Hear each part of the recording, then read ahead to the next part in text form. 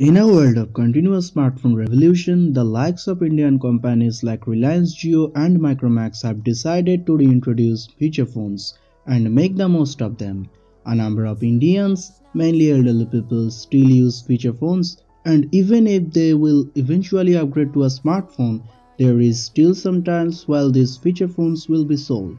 So here it goes. The smart feature phone, which supports 4G connectivity, has access to online media content and other bells and whistles under hood. So here I have the Jio phone with me to test out all its features and tell you my opinion.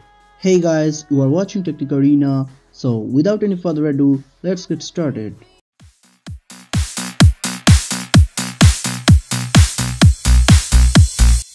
It feels stupid to describe a feature phone in 2018, but it's what it is. There is a 2.4-inch QVGA display in the front, and below it has D-pad navigation keys along with numeric T9 keypad.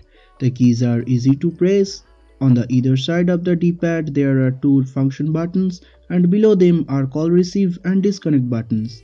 You can put it in your pocket and forget that it's there. Old memories. At the upper side there is a torchlight. The camera and the speaker grill are at the back. The back cover is removable, and underneath you have to put the battery and the SIM card. Sadly, you can put only a Jio SIM in it. There is a headphone jack at the bottom of the device. Take a note, Apple and Google. Jio phone has a 2.4-inch TFT display with 240p resolution, pretty much okay for a feature phone. The viewing angles are bad.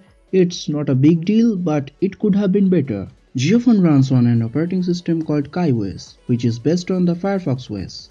It is smooth and features many bells and whistles. The Jio phone is easy enough to use. You press down on the D-pad to enter the app drawer and navigate using the directional keys. Both function buttons perform different tasks, and the call disconnect button works as the back key. Jio's apps are redesigned to work with the keyboard.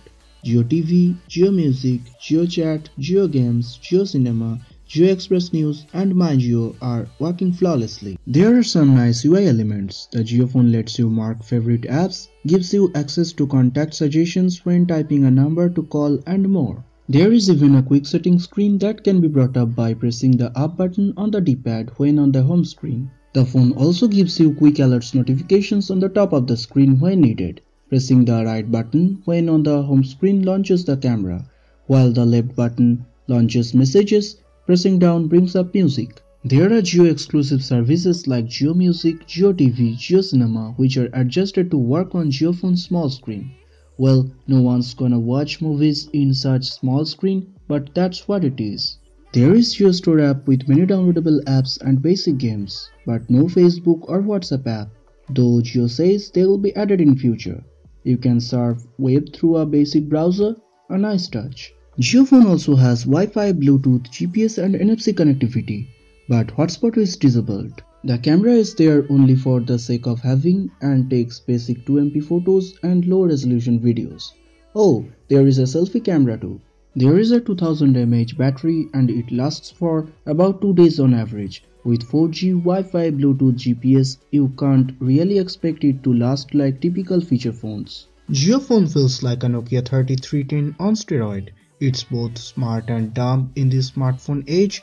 This phone serves as the link between smartphones and feature phones, hence can be a secondary phone to have. So that's for today guys, thanks for watching this video. If you have liked the video, smash the like button. Don't forget to subscribe to the channel, make sure to follow me on other social networks. I'll be back with another interesting video. Signing off, peace.